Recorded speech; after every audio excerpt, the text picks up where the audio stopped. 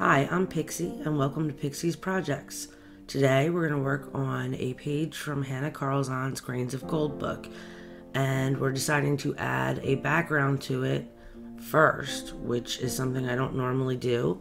I normally color the image completely and then decide whether or not I need a background and get stuck there for a couple of days. So I thought I would start with the background first and see what came out of that. It was an interesting experiment. I'm not sure if I'll do it again, but what I'm doing is using Caran d'Ache Neo Colors to lay down a background that's just sort of a mix of colors. So I'm using violet, cobalt blue, ultramarine, turquoise blue, and purple, and the colors I'm using should be on the screen. And I'm just adding swatches of color all around the image, and I'm making sure to overlap each color so that when I go back in to blend them together, it'll be a little bit easier because the colors will be already starting to blend. I'm going to let you watch the video for a little while and listen to some music, and I'll be back to talk about the next step when we get to it.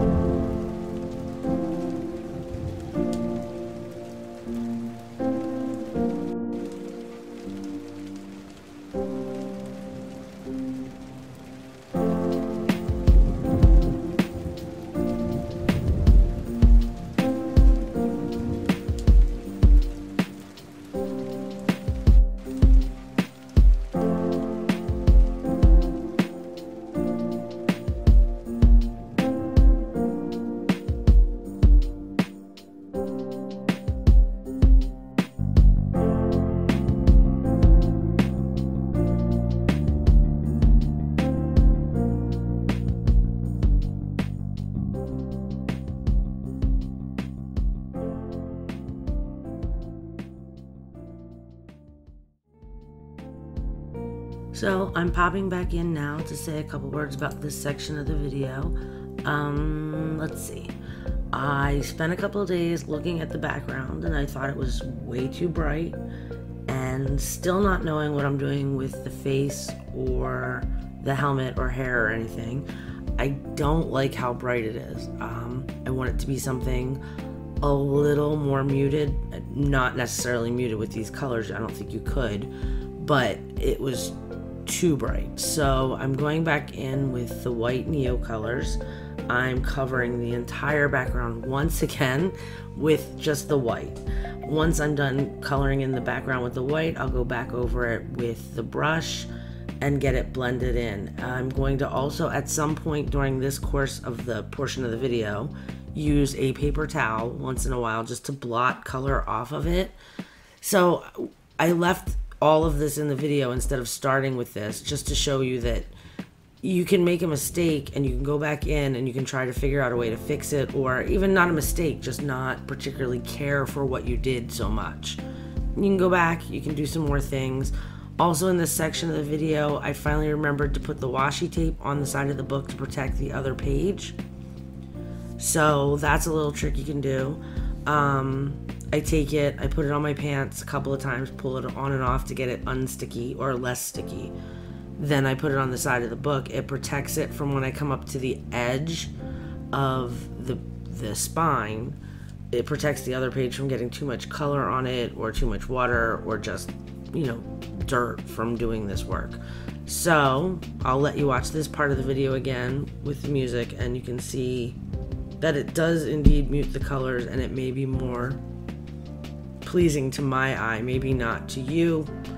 I don't know. Let me know in the comments. We'll figure it out together.